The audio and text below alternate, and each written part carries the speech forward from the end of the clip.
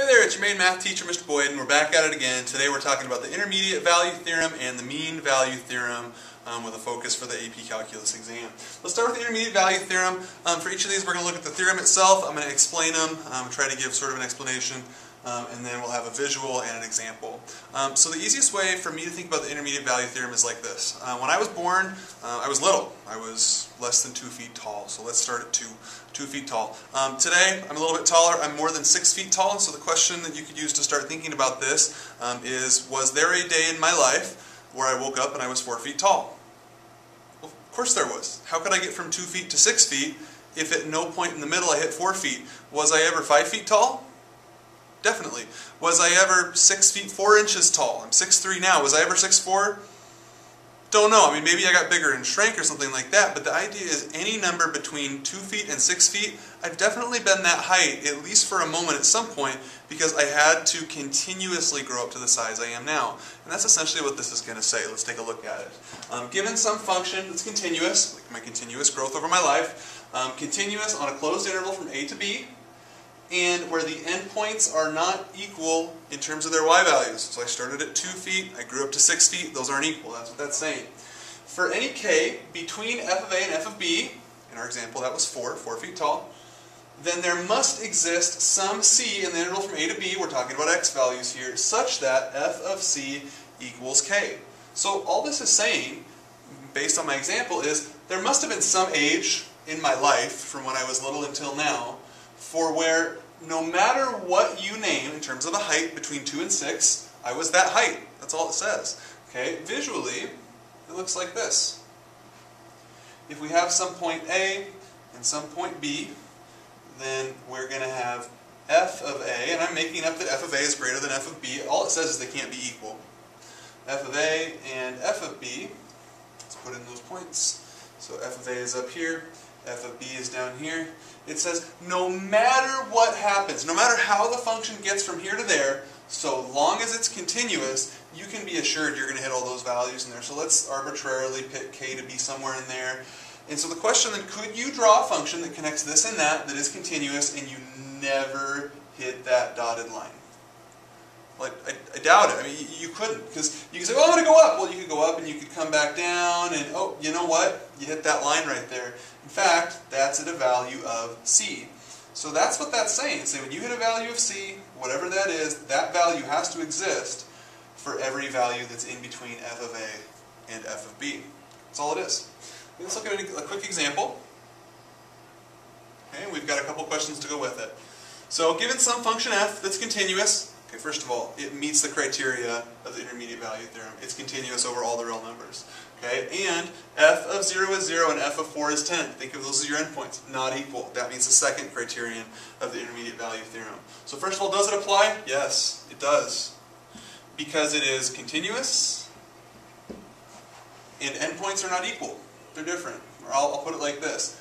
10 is not equal to 0. However, a word of caution, as of right now, with the information we have, the intermediate value theorem only applies over the interval from 0, that was right, it's from 0 to 4. I'm talking the x values. It only applies from 0 to 4. So we couldn't make any claims outside of that. Let's look at these next questions. Part B, is it guaranteed that the function is going to achieve a value of 3 in that interval? Well, let's see. It started at 0, it ended up at 10. The intermediate value theorem guarantees that any number you name in between these two will be achieved. So, yeah, it does. Do you know the x value where it's achieved? No, there's no way to know that. But we do know that, yeah, 3 is in the middle of those, so absolutely, that's a yes. Part C, is it guaranteed that the function achieves a value of -1? We have a 0, we have a 10. Is it guaranteed that -1 will be achieved? No, because it's outside the interval. Don't get too excited though. Is it possible that it achieved -1? It is. All we're saying is we don't know if it did or not. It's not guaranteed. For all we know, the function started at 0, it decreased, went down to -1, and then came back up to -10. We don't know. So that's a basic overview of the intermediate value theorem. We're going to move on to the mean value theorem, and let's do a little bit of a lead-in question to help think about it. You may want to pause the video here and try to answer these questions and try to do a little doodling or something like that, or come up with examples that would make these true or false. So here's the questions. Are all continuous functions differentiable, and are all differentiable functions continuous? Let's think about that. If I draw a continuous function, is there a way that I could draw it that would not be differentiable? Let's think about it for a second. Continuous function could be something that makes a parabola. It could be some sort of quadratic. That's continuous. Is it also differentiable? Yeah, sure it is. So at first look, it appears that we do have something that's differentiable. Let's keep thinking. What about an absolute value graph? That's definitely continuous. I didn't have to lift my finger to draw that. Is that differentiable at every point in its domain? Not that little guy right there. That's a cusp. And at a cusp, the tangent, at this one anyway, the tangent could be positive, could be negative, could be horizontal. And remember, since a derivative comes from a limit where you can only have one value, since we have multiple values, the derivative does not exist at that point. Well, that convincingly answers our question. No, not all continuous functions are differentiable. Definitely not. But let's flip that now. Are all differentiable functions continuous? What happens when you have a discontinuity in your graph? Like if you have a piecewise function. Okay, I've drawn some rough sketch of something that has a discontinuity. So what I'm trying to draw is a differentiable function that is not continuous. I'm trying to be the smart aleck that breaks the rule.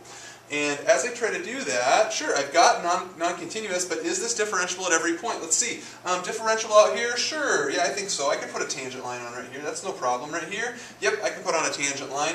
What happens there, though? What's the slope at that point? What's the rate of change? Is it like that? Is it negative? Is it vertical? I don't know. So this function is not differentiable at every point. So for this definition, we're going to say no. That doesn't fit this definition. It's because it wasn't differentiable, so it's not a counterexample.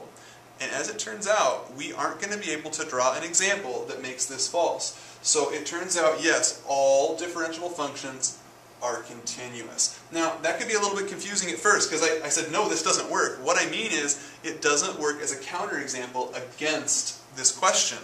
And I can't come up with one, because, yes, every differentiable function is continuous. Now, with that in mind, let's look to the mean value theorem. Okay? We have a function. It's continuous on the closed interval from a to b and differentiable on the open interval from a to b. Then, if that's the case, there's going to be at least some number c in the interval from a to b. Again, those are x values, for which we have this. Now, there's a couple things I want you to notice. First of all, this right here is just a slope. y2 minus y1 over x2 minus x1. It's just a different way of writing slope. And look at that. Derivatives are slopes. We've learned that. The derivative at some point is going to equal this. Well, it's a little more interesting than that. The other thing I want you to know, this also represents an average rate of change. Attention AP testers! This is one way that AP will notify you that a question is using the mean value theorem. If you see the phrase average rate of change, 99% of the time, if not always, that's going to be a mean value theorem question. Okay, so you may want to jot that down and kind of stick that in the back of your brain. Okay, there's another thing I want to point out. Why is it that right here that's a closed interval and then suddenly we're operating on an open interval for differentiability? Well, that's simply this. If you have some function that's continuous from here to there, it can be continuous all the way through those points. But when you try to put derivatives on those endpoints, they could be any kind of direction. And so when we talk about differentiable, endpoints of a function are never differentiable because we can't tell what the rate of change is at that one point. So that's not an accident. That is absolutely intentional. And let's talk about the visual for what this looks like. If we have some function that has a and b, we're dealing with a and b again, a, b, and this time let's make f of a right here, and we'll put f of b as the greater value this time just for fun. Let me plot my points real quick. And it says, even if I have some sort of a weird curve that goes up to there, my average rate of change, or my slope between those 2 points, will be equivalent to the derivative value at some point. And so what that looks like is this. Over here, somewhere, there is some point where the tangent would be parallel to the average rate of change. Okay, and here we've got an example where there's a curve, and it started out steeper than the average. It ends up less steep than the average, and at some point in the middle, it has to be exactly equal to the average rate of change. Okay, we've got an example we're going to run through on this, and that'll be the video for today. Okay, this is an actual AP exam question that we're going to look at. We've got a function defined on the closed interval from -3 to 4. The graph consists of a line, segment, and a semicircle. Okay, we want to find the average rate of change. Okay, there you go, average rate of change. That's what I was talking about before. Average rate of change of f on the interval from -3 to 4. Now I hope you have cause for pause here, because we learned just a minute ago that in order for the mean value theorem to apply, we have to have a differentiable function. And it doesn't say anything about that up here. And there's a hint right here that, hey, maybe we're using mean value theorem, but be careful, we don't know yet, or we haven't discussed yet, if it's differentiable. So let's do that. Okay, well, or we'll consider that for a little bit later. Let's do the average rate of change right now. Average rate of change of this is just the slope. And so that looked like f of b. F of b was a y value. I'm going to use -2. Minus the y value of the other endpoint. That's 1. And then it was b minus a in the definition. So that's 4 minus -3. Simplify that out. You've got -3 over 7. That's part A. We're done. Let's go on to part B. In part B, there is no point for which f prime of c. Okay, now that's starting to look like the mean value theorem. No point for which f prime of c equals the average rate of change. Interesting.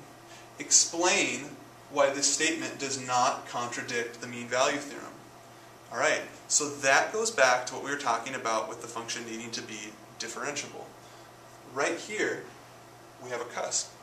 And so that's why the mean value theorem does not apply. So what I'm going to write is at x equals 0, f is not, or is non-differentiable. Oops, ran out of space. Therefore,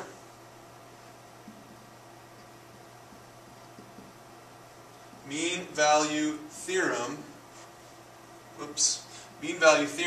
does not apply over that interval. And I'm going to refer back to the interval they named, the interval -3. And I'm going to write it in the form they wrote it, t less than or equal to 4. Does not apply over the interval like that. Okay, that's part B. Part C, find the average rate of change from 0 to 2. Okay, I'm going to need to go back up and look at the image again.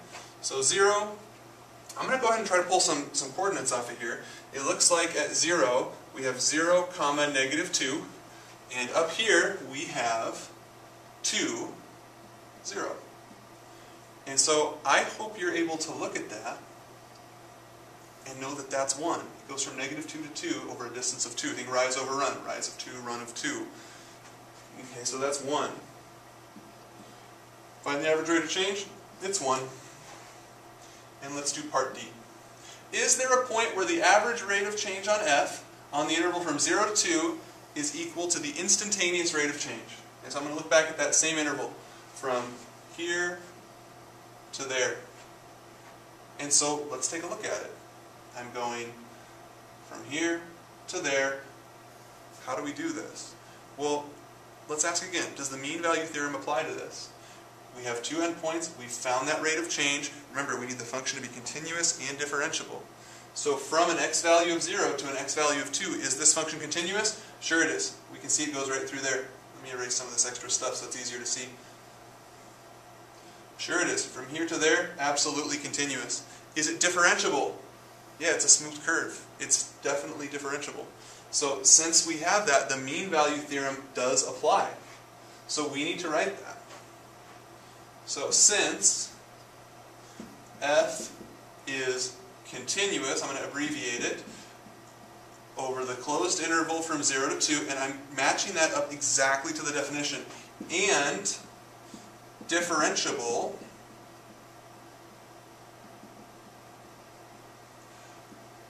over the open interval from 0 to 2. Again, I'm matching the definition. AP wants to see that we're referring exactly to the definition.